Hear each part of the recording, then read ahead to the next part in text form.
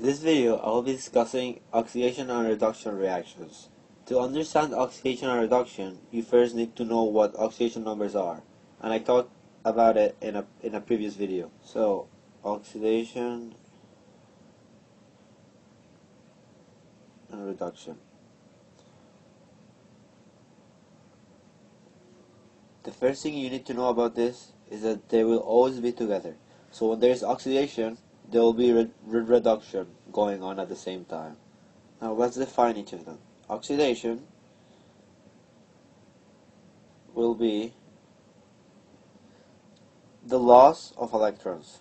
So loss of electrons. And then reduction will be the opposite.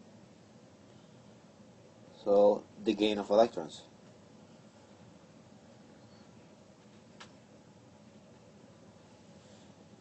This one.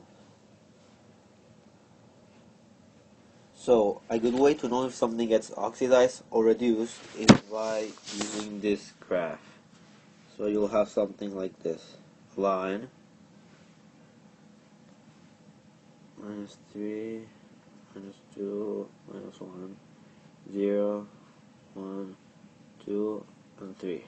So if something is gaining an electron, you'll be getting reduced, and when you gain electrons you become more negative. So if it goes this way, it's reduction. Now if you're losing electrons or getting oxidized, you will become more positive, so it'll go this way, oxidation. So for example, if your oxidation number in the reactant side was -2 and in the product side it became 1, it is becoming more positive, so it is going this way, so it is oxidation. And then if your oxidation number was 1 and it went to -2, it will be going to the left, so it is basically reduction.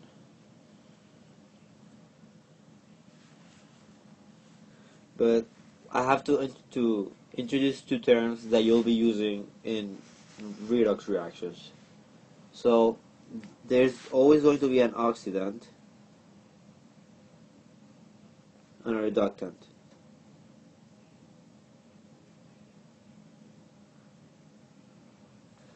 The oxidant, as its name says, oxidizes. So it oxidizes. A better way to say it is that it does the oxidation. And something I forgot to mention, the oxidant, it can also be called the oxidizing agent.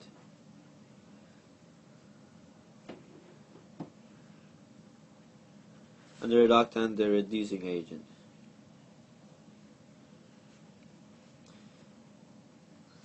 Well, the oxidizing agent will oxidize the other reactant, but the oxidant or the oxidizing agent will be the compound that is getting reduced, so it gets reduced.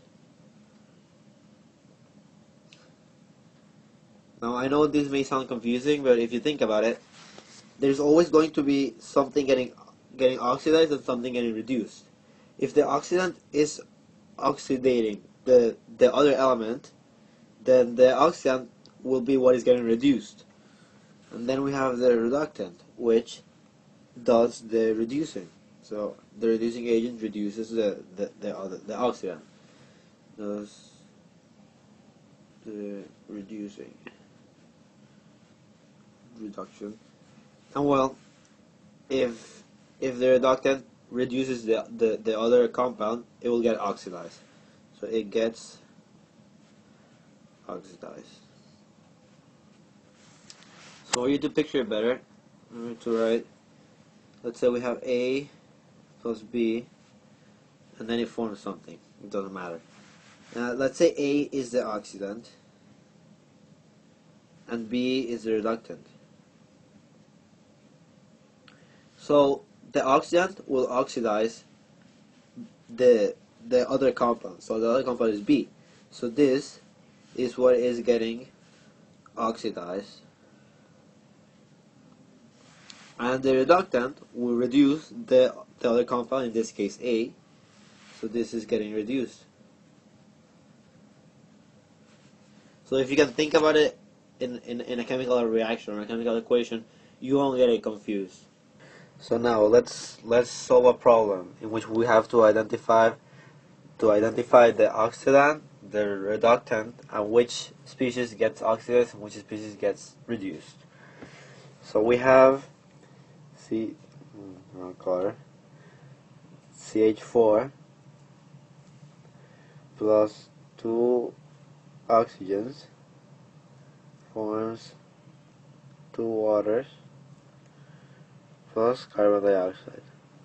If you remember, this is a combustion reaction. There's oxygen, there's oxygen, water, and there's oxygen as your reactant, and water and carbon dioxide as your products.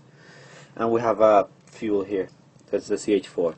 But that doesn't really matter for now. So we want to know first which species gets oxidized and which species gets reduced.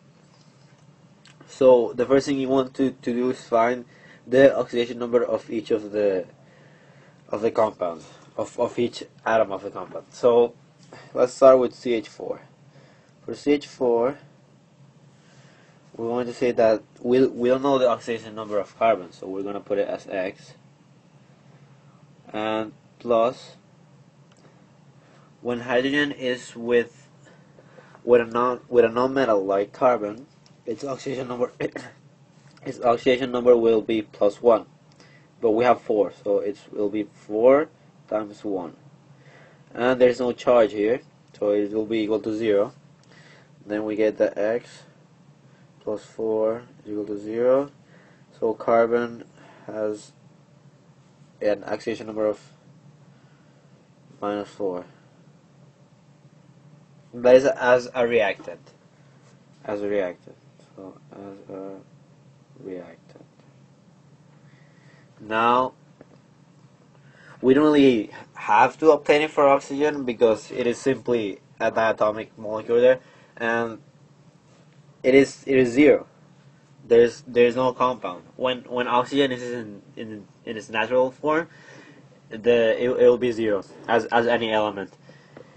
So we know that for oxygen, the oxidation number is 0. Now it's time for water. Again here, the oxidation number for oxygen is given to you, but this time this is not just an element. It is a molecule of water. So oxygen will have an oxidation number of -2, just because it's a constant. So it'll be -2. Now you can see here that oxygen went from 0 to -2. And now let's solve the last one, which is CO2. So CO2, we don't know carbon, it will be X, plus, as we said before, oxygen has a oxidation number of -2, so it will be -2, and we have 2 oxygens, 2 atoms of oxygen, and this will be equal to 0 because it's not a polyatomic ion or a monatomic ion. So 0. And then we get that X -4 will be 0. X will be equal to +4. So carbon oxidation number of +4 now. So carbon went from -4 to +4. And now we can identify which one got reduced and which one got oxidized. Let me erase all of this just to have space.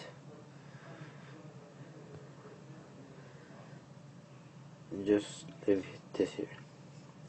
So let's go with oxygen first. Oxygen went from 0 to -2, so it became more negative.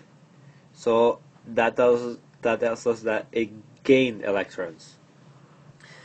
And if something gains electrons, it is getting reduced.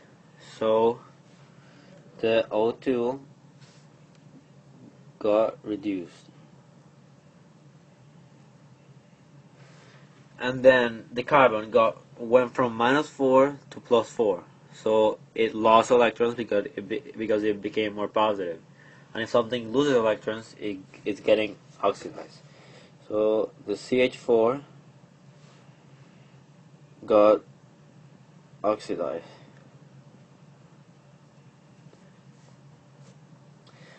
So let's erase this. And now we have to identify which is the oxidizing agent and which is the reducing agent, or just oxidant and reductant. So we said that the oxidant gets reduced. So what got reduced here was the O2. So is our oxygen, and the reductant is what got oxidized. So the CH4. Something you have to remember is that the reductant or oxidant will always be in the reactant side. You will not get that in the product side. And well, that is how you find the oxidant and reductant in a redox reaction.